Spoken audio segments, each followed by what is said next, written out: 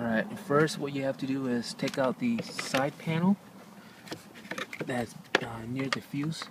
Take this off to get to the wires on the inside here. So you take the first set of wires that has the switch, fog switch. You connect that to the harness, and then you follow the wire down.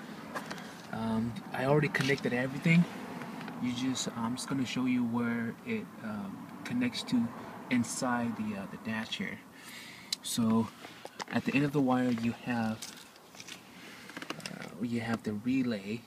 So make sure you connect the relay to the wire, and then this here you have the fuse, and then you go on, and then you have a black wire here, a little thin one, and then this connects to the ground. I just connected here to this bolt right there, and there's two other wires that comes out. There's a white one, there's a red one, and I think there's a white, red, and a green one. Okay, so what you have to do is, for the white wire, I connected, it goes into slot number 5. This is the white one. I have a car alarm, so there's already a wire going into slot 5. So I just tapped it into that same wire to slot 5, which is this one here. And then the green wire, the green wire, let's see here. This green one connects to, let's see, this is slot number 2. So again, I just tapped it into the wire that's already going to slot number 2 because I have a car alarm.